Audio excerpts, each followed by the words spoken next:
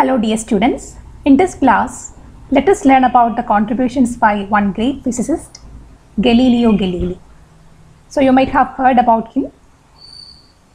So he was born in 1564, he lived in the 16th century and he was a prominent physicist who made contributions in a wide variety of fields like astronomy, mechanics and other related mathematics and other related fields.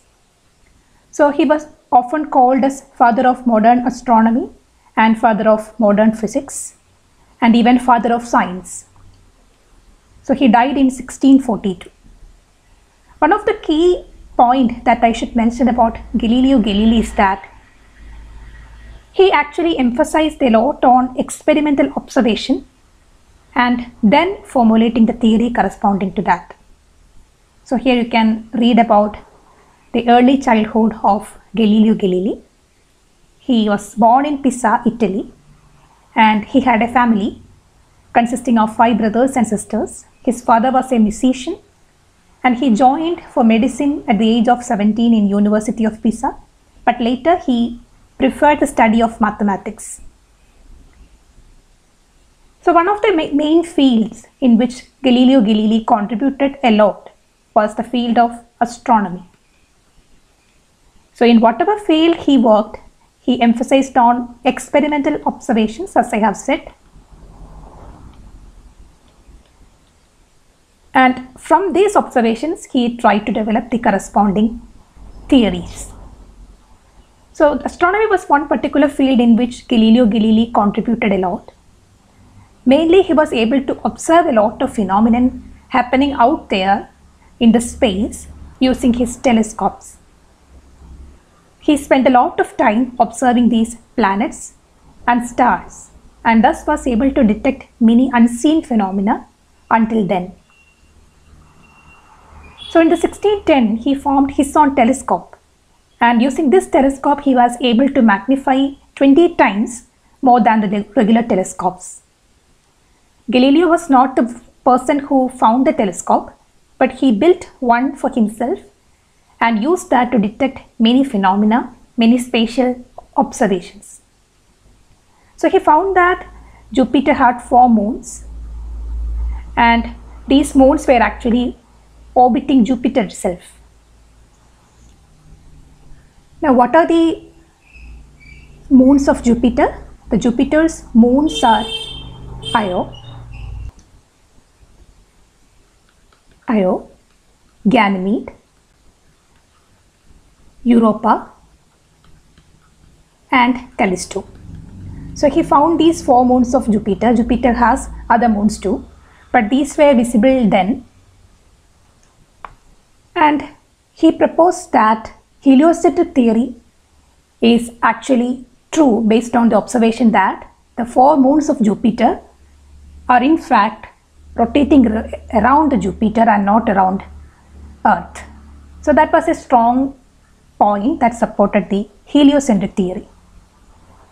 And another famous book of him is the Starry Messenger, in which he actually wrote down many of his findings. And he also made other observations, like he found that the surface of the moon is not uniform. There are crates and hills on the surface of the moon. So we can see about that. Although Galileo was not the first to invent the telescope, he was the first to use it scientifically to perceive and observe heavenly objects and record his findings and discoveries. And this telescope he used to observe many of the stars and Jupiter's moons, as we have said. So this is the picture of Jupiter's moon. You can see 4 of them are visible. Now even more moons of Jupiter's are actually found out. And Galileo found that the surface of the moon is not perfect. The moon, the satellite of Earth, is not perfect and it consists of small crates and small hills on the surface.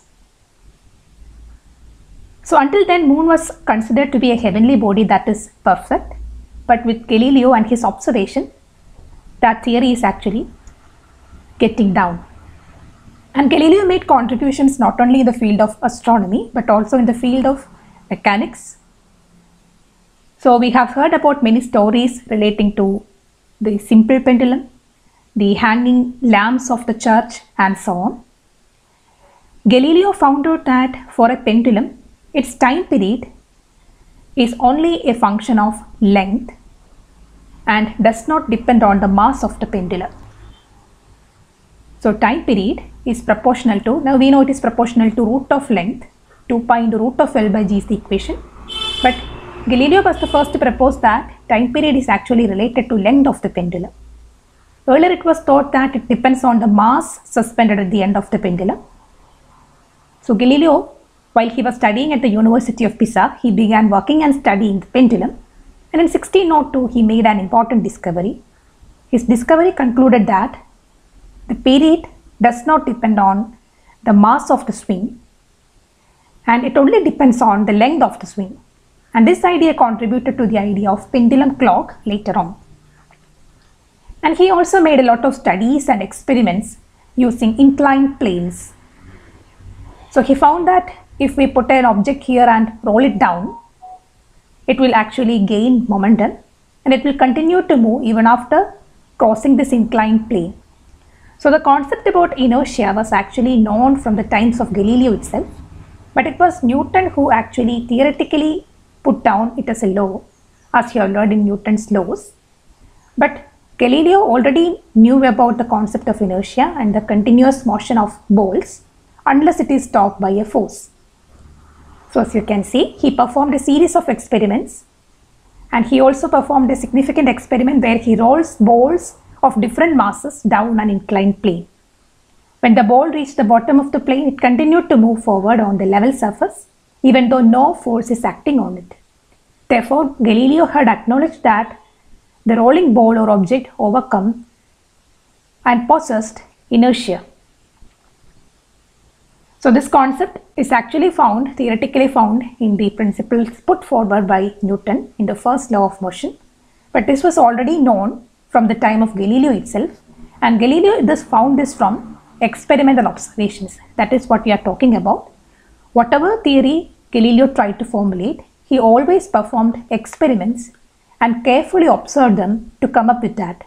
In the case of these inclined planes or the pendulums as we have seen, or the astronomical observations he made, everything was made on very meticulous experiments that he had developed or observations he had made. So that is the importance of Galileo on one hand, a scientific study, experimental observation, then carefully drafting the theory. Behind that is one path followed by Galileo, and we can call that as truly scientific, right? Science is based on experimental data or empirical evidence, and that trait is visible from the studies of Galileo. And today we know about inertia as a tendency for a body to continue its motion. Earlier, when it was not known, in the 16th century itself, Galileo had this idea about inertia, and he made a lot of observations with regard to spatial objects, heavenly bodies. Especially we saw about the moons of Jupiter, then observation about our own moon, its surface. And he had also found that the surface of the sun contains some black spots. And based on the motion of these black spots, he found that sun is also actually revolving around its own axis.